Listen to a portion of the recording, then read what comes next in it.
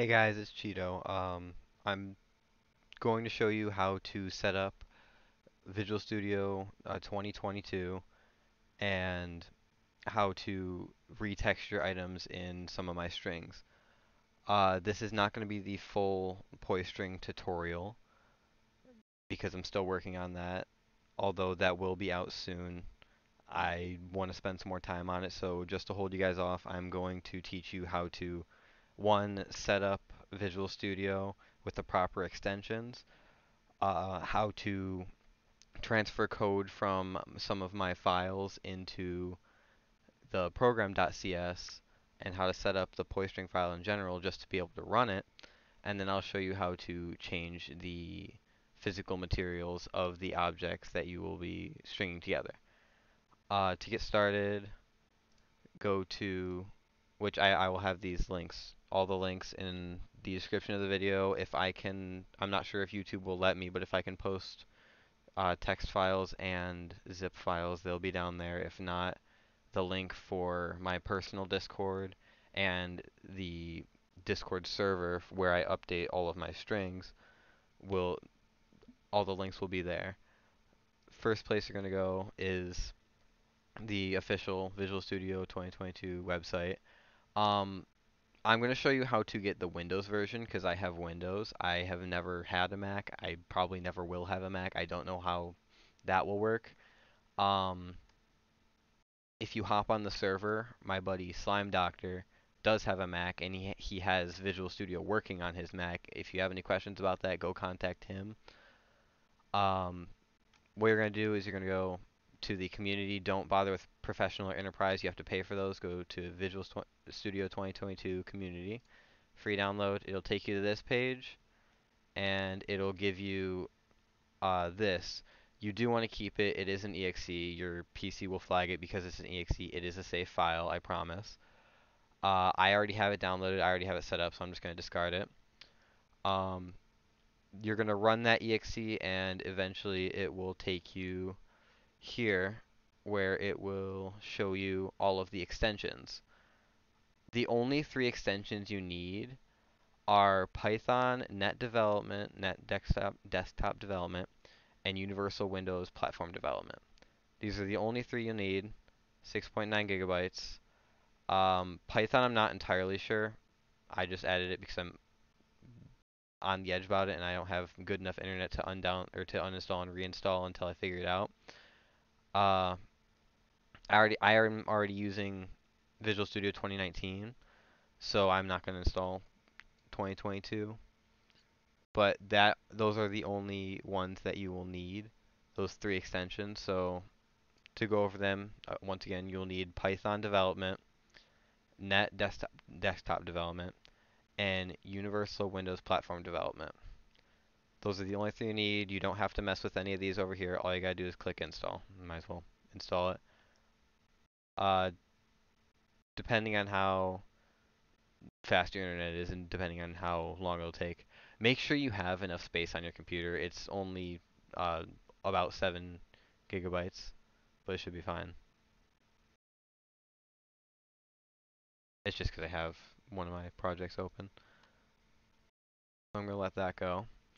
Once you have that set up, you will want to download the Poistring Cheeto file that I have either in the description or in the Discord.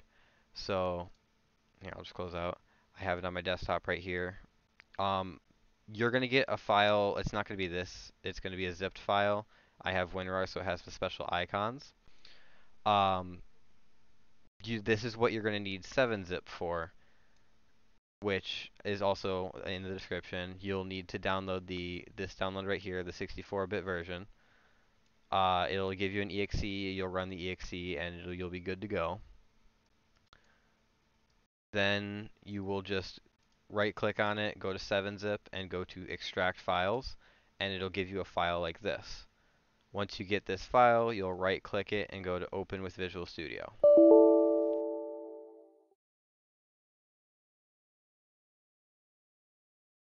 It's because I'm downloading. I'll pause that. There we go. So then you'll run this up. Once you get it running, you'll have a blank screen. It'll look like this over on the right. You'll have the one file. You're just going to keep dropping down menus until you see program.cs. You're going to double click that and it should pop up with my stubby string. Uh, so here, it's really simple. It's just wherever you see the new ATT types components, physical material, you're going to do physical material dot and then whatever material. Like I have iron for these. Um, if you know all of them off the top of your head, you can just start spelling it out and it'll autofill for you.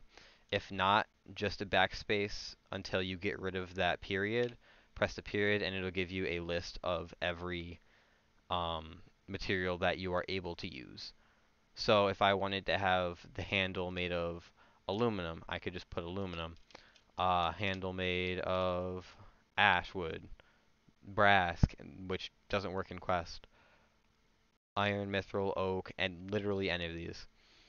You can mess around with it. Any objects like metal handles like this that do not change textures when you change the texture of the object will still keep the properties of the material you're texturing it as. So if I texture this handle short cool as Evanon, which is Valium, it will have the properties of Valium. It will have the durability of Valium. Um, Other than metal handles, there shouldn't be too many things. Like if you happen to make something with flint, you can texture Evanon. It'll have a bit more durability. I'm not sure about the damage. I'm also not sure about weight, but I do know that it does take on the properties of the texture that you put it, even if it doesn't change the visual textures. Next, I'm going to show you how to take a different string and input it into here, because this just sets you up for the stubby string. If I take something like Blue's Phantom Guard Mega Axe, where I have the original string and the Poistring, you can ignore the two numbers, just copy from using system all the way to the bottom, Control C, and then here you just want to Control A and backspace to get rid of everything, and then Control V. And then it'll give you the entire string for that. And then you can go and change individual each part, whatever you want, whatever texture you want, you can have fun with it. To run the string, uh, if you have a full keyboard, you can press F5, and then you'll wait a minute, and it'll pop up this window. This is your string that you're going to spawn in. If you don't have a full keyboard, I know some keyboards have FN, then you can press 5, so you hold FN key and then you press 5 and it'll run it. Or you can just go up here and press the green arrow, and it'll show up. Now, to run the string, you can go to whatever server you want here. I'm just going to get rid of the player list so I don't give people's names out. You can go to your server that you have to have admin on. You'll have the command runner. You're going to do, here, let me copy this. Always make sure you copy everything. Make sure you copy from the last comma all the way up to the first number. Some of my strings are really, really big, so it will take up the whole window, so you have to go from the bottom and scroll up and let it scroll up all the way to the top. Make sure you do that or else it will not work. Um, so then you go to whatever server that you have admin on and you can run the command runner, which if you didn't know, you have to run the not secure version because for whatever reason it's messed up, and if you don't run the not secure version, it just won't let you run commands. If you don't know how to do that, you go up here. It'll say HTTPS. Get rid of the S, just HTTP.